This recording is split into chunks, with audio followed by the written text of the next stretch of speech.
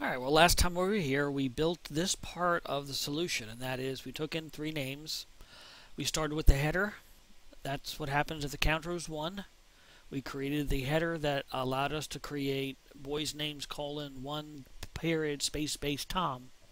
And then when it went around the loop again, since now the counter was 2, instead of entering boy's name again, it says, well, take what's already in boys names, which is boy accum, and then add the next number in the counter, a dot, 2 spaces, and then the next name. So since we have gotten the boys all done, now it's time to go ahead and do the girls side. And again, we want to make sure we test and go as we develop. Now I'm not going to go ahead and redo the whole thing over here step by step, because all I have to do is click up here above boy counter and to the left of the boy accum, hold down my left mouse button, and then drag a box around these 4. And then I copy this by right mouse clicking and copying, and then go to the other side and simply paste it in. And every place it says boy, I change it to girl. So I'll just change this to girl.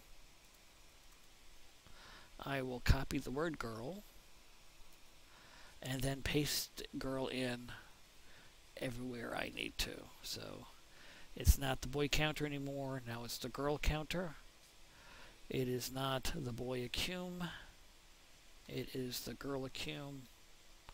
And it's not boys names, it is girls names with a capital G. And we're going to use the boy counter. Okay, the rest doesn't matter because it's still a child name. And on this side, again, boy to girl, and boy to girl,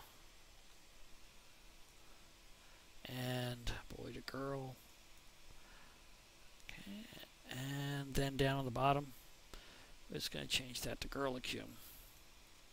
Okay, now I'm going to test this twice to see if it works. Okay, so the first time I'm going to test it, I'm going to test it using all the girls' names here in that order. Okay, so the girl's name is Susie, and she is a girl. So there's girl's name Susie. I have another name, Yes, and the girl's name is Cindy, and she is a girl. And there's the girl's names 1 Susie, 2 Cindy, and the last one was called Pat. So the last one is Yes, the girl's name is Pat, and she is a girl, and there it is. So you can see it works perfectly, and the only thing we have to test next is say, well, how do we know if it works with random names? So next thing we're going to do is go ahead and test it with random names. So I'm going to run it again. This time I'm going to say, what is the child's name? And let's start with Susie.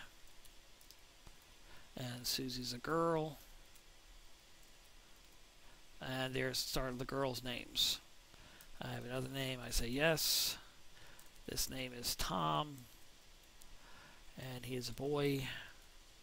And there's the boy name start. I'll say I'll be another name. And this name is Bill. And Bill's a boy.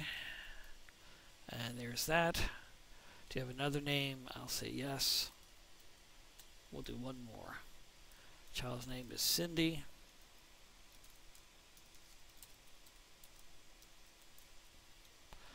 And she is a girl. And you can see there. So I can keep on going for 2 more names, but we can see that right now I have 2 accumulators, and they're accumulating the names on both sides.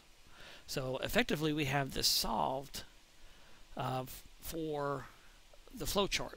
So the next thing we're going to do is we're going to go ahead and code. because I'm not going to bother putting my output outside the loop, because this is my test stage. I always use flowcharting to test. It tests true. So now I'm just going to go ahead and code this and see if it works within the code. And I'm going to code it with the outputs inside the loop. Now, we wouldn't do that in production, but I want to see what's happening every time it goes around and make sure that it's accumulating correctly. Once we have coded it just like this and it works, the next step is to then put some document rights on there and see if we can make the list come out looking just like this. Okay, so signing off.